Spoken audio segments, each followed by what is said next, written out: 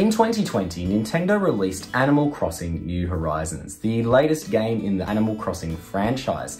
The different Animal Crossing installments are social simulation video games, where you play the role of a human who moves to a rural location with anthropomorphic animals who are your neighbours. The game is also tied to your system's clock and calendar. The time and date in-game mirror that of the real world. In the game, you pass time by fishing, planting plants, interacting with your neighbours, catching insects, hitting Sebastian with a net because you hate Sebastian and he won't leave, and decorating your island in an open-ended way without any real hard objectives, which many people find incredibly cathartic and relaxing. A world where you get to go outside and interact with your neighbours in a stress-free way with the regular daily rhythms of life. It sounds nice, especially when it released in March of 2020, when certain world events meant that doing those things in real life were difficult.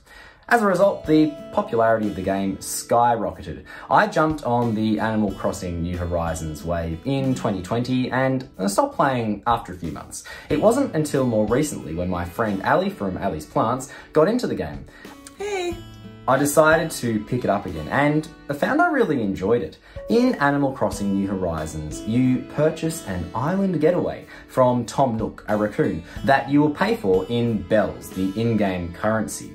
As you progress through the game, you can pay Tom Nook more bells to upgrade your home. You earn bells by selling various things you find, catch, or farm. You can also buy different objects to decorate your island and really make it your own. But that got me thinking, what if your island in Animal Crossing was a real country and bells were a real currency? How would it translate to real life money? And would the prices you pay for things in Animal Crossing be comparable to the things you would buy in real life? And finally, is Tom Nook an evil, greedy, uber-capitalist villain, or just a kindly small business owner who likes to help his community? Today, we're going to find out thanks to maths, or math for those of the North American persuasion.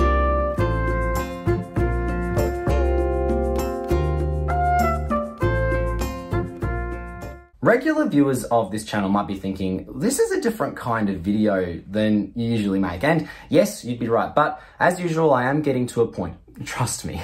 On my island of Avocadia, named because through some unknown series of events, some people, including myself at times, associate me with avocados and avocado trees. I love collecting fruit, selling it, and then buying clothes and furniture to decorate myself and my island. But it got me thinking, if my island were real and this money were real, would I be getting a good deal or not? Well, today we're going to find out. How will we find out? Well, by doing some maths. First, we need to find out how much a bell is worth. Bells are the in-game currency. Well, there are actually two in-game currencies. There are Nook Miles, which are earned through completing various tasks as you just live your day-to-day island life, and are used to purchase tickets to visit other uninhabited islands, to mine resources, to get recipes for different feature customizations, and to buy special items. But the currency you use primarily are bells. So that's what we're going to be talking about today. You use bells for any kind of transaction. In regards to buying and paying for all sorts of things, such as developing the island's infrastructure, by building bridges or inclines, by buying things, or by upgrading your home. One of the best ways of earning bells is by selling fruit or other produce that you grow to Tommy and Timmy Nook, who are Tom Nook's raccoon nephews, who are the shopkeepers at Nook's Cranny, who will buy whatever you bring into them. You can also sell the fish and the bugs you catch, as well as items you make, or other items and clothing that you come across. You can even find glowing spots on the ground, plant some bells, then several days later come and harvest the bells from the money tree that has grown there, which does pose the question of what exactly are bells that you can plant them in special spots in the ground and they will grow into trees. But that's not what this video is about. This video is about how much bells are worth. So let's find out. We need to find an equivalency, or something that we buy both in-game and in real life, then compare how much each costs. That will allow us to find the value of a bell in terms of dollars. And I'll be using Australian dollars for this because if you hadn't already guessed by my accent and by the fact that I call it maths, I'm from Australia. I'm not going to include conversions into other currencies because there are too many of them and the values change over time. So if you need a reference point, simply type in the number of dollars I say throughout this video into Google, followed by AUD for Australian dollars, then to whatever currency you desire. So in order to find the value of a bell in Australian dollars, I need to find something that has a clear, real-world counterpart.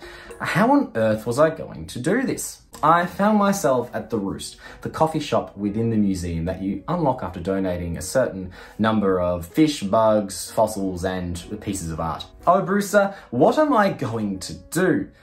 I don't know, Scott, but would you like a coffee? It's 200 bells. Wait. A coffee at the museum, 200 bells? I can use this information. In the Melbourne Museum, there is the Museum Market Cafe in which they sell coffee. I had to find out how much it was, but I was too lazy to visit. Plus, I had only been there recently when I went to visit the new Triceratops exhibit and then made a video. There's a link in the description. But the Museum Market Cafe have their menu available online. That's when I found out that an 8-ounce cup was $4.50. I'm not sure how big the cups are in the Roost from Animal Crossing, but I decided that the smaller size would be good enough for today. So I had a Museum Cafe coffee from both Animal Crossing and the real world. And I consider a coffee from the museum in Animal Crossing to be equivalent or the same as a coffee in the museum in Melbourne. So 200 bells in Animal Crossing was the same as $4.50 in the real world. I had numbers to work with. Then I just needed to find out how much one bell was. If 200 bells is equal to $4.50, then if I divide $4.50 by 200, I would get the value of a single bell. So I divided by 200, and if you're following along at home, you could use a calculator, or you could divide by 2, then divide by 100 to find that one bell is the same as $0.0225, or 2.25 cents. In Australia, we don't have anything less than a cent, so in transactions we round to the nearest cent, but because we would be multiplying this figure by much larger numbers of bells, I decided that we won't round down and say that one bell is the same as 2.25 cents, which isn't very much. In Australia, we don't have a coin of that small value. Our smallest is the 5-cent piece, which has an echidna on it. And it's very sweet. But now we can find out how much different items in Animal Crossing would be in real life, and if the prices are similar or wildly different. One of the main ways I earn bells is by selling produce. I figured that that was a good place to start.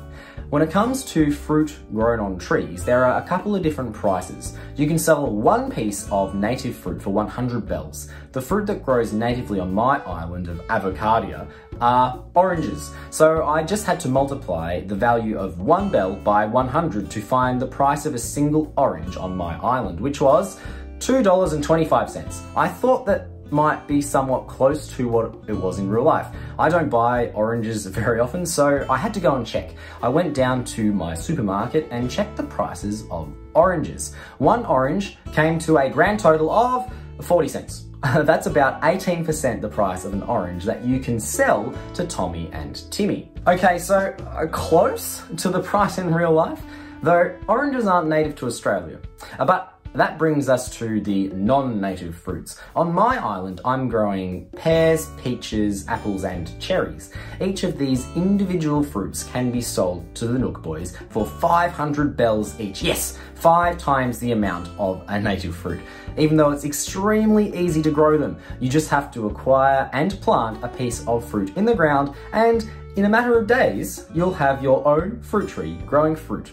That is, as well as we can see, true to seed. Anyway, to find the price of a non-native fruit in Australian dollars, I had to multiply the value of one bell by 500 to end up with the product of $11.25 per piece of fruit. Again, I wanted to reason whether this was anything like real life. So at my local supermarket, I got one apple and paid 88 cents, which is about 8% of the price that Tommy and Timmy are willing to pay me for an apple on my island. So after finding out that I could buy an orange at my local supermarket for just 18% that I could sell it for in Animal Crossing, and that I could buy an apple for just 8% of the price I could sell it for on Animal Crossing, I wanted to know about houses. Were they similar or very different? But first, what about some of the other items in Animal Crossing New Horizons? Well, if you don't want to make a shovel or any of the other tools that you use in your day-to-day life, you can buy them from Nook's Cranny for 600 bells each. That's equivalent to just $15. You can buy a bulldozer for 39,000 bells, which is $877.50. A cello for 130,000 bells, which is the same as $2,925. A garbage can for 960 bells, or $21.60. Or Mario's hat for 1,200 bells, or $27. Some of these seem a little cheap, and buying a bulldozer for less than $900 does feel a bit like theft, but some of the others sound fairly reasonable, even if they do lean towards being on the cheaper side of things. Okay, let's talk about housing and Tom Nook. When you get to your island, Tom Nook will charge you 5,000 bells for a tent to live in.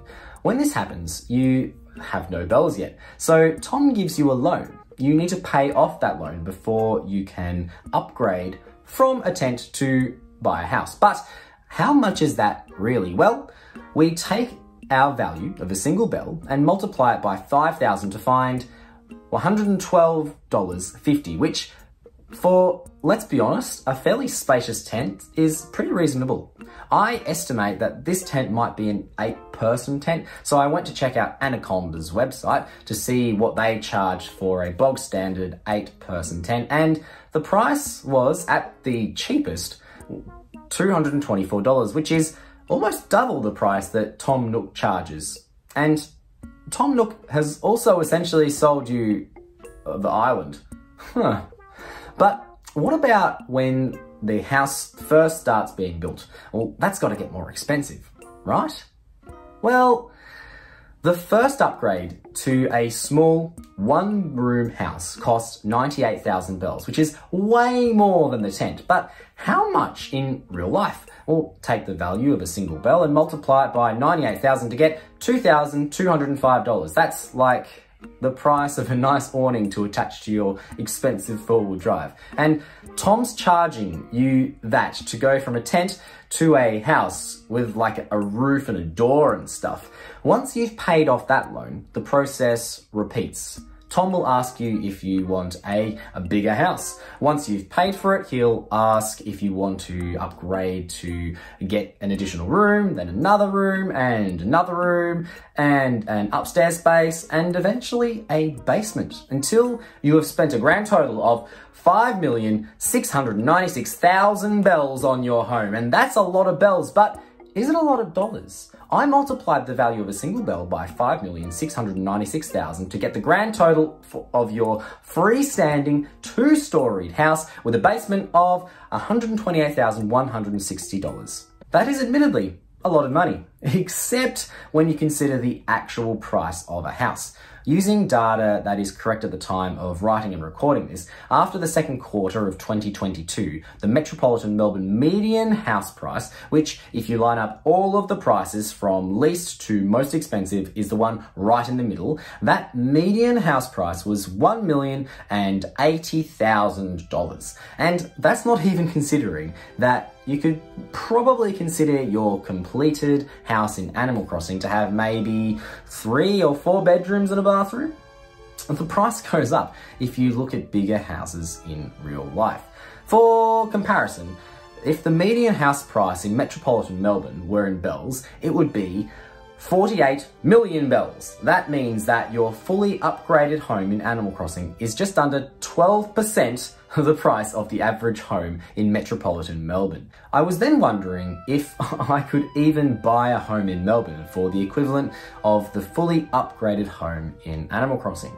And it turns out that if you wanted to move to regional Victoria and you wanted a 1-bedroom, 1-bathroom unit or just some land upon which to build, then you could. Which I suppose my island in Animal Crossing is in a rural setting, but also I own the entire island and my house is not a 1-bedroom, 1-bathroom unit. So is Tom Nook a greedy capitalist crook? Well, if you compare him to like actual real estate sales in Melbourne at least, the answer would be no. What's more is that the Bank of Nook, the conspicuously named bank that Tom Nook uses to manage your home loans, it doesn't charge any interest. Whereas a real bank charges much more interest, which could have you pay hundreds of thousands of dollars more than the sale price over the life of your loan. Plus, the Nook boys at Nook's Cranny are always offering extremely generous prices when buying your fruit. That just means that this is an extremely good deal for whoever lives on this island, which I suppose, as it aims to be a relaxing video game, makes sense that you aren't fretting about finances and that you can make progress without too much strain. So that's my workings and conclusion. Is it a perfect analysis of the economy of Animal Crossing New Horizons? No. And in fact, as there are many items that have real-world counterparts, it's possible to redo all the maths with a different conversion multiplier. But I had to choose a line of inquiry and Museum Coffee was the one that I chose. But feel free to test out what would happen if you used other objects to base your investigation off. But what was the point of this video? Well, in this video, I demonstrated a uniquely human skill, the ability to do maths. Hear me out. There are animals out there who have been shown to be able to recognize numerical stimuli and perform extremely basic reasoning. As in, some animals can identify which is bigger because it has more food and that's better for them to choose. Chimpanzees have even been shown to be able to recognize numbers by their labels and in numerical form. But where humans are different is when it comes to actually working with numbers. Humans are extremely good at maths, and I don't mean that all humans find maths easy. I know that maths anxiety is something that many people experience thanks to a plethora of reasons. But humans can do mathematics. We can take one number and add to it. We can recognize patterns and create generalizations. We can create rules, even if we aren't doing the computation ourselves.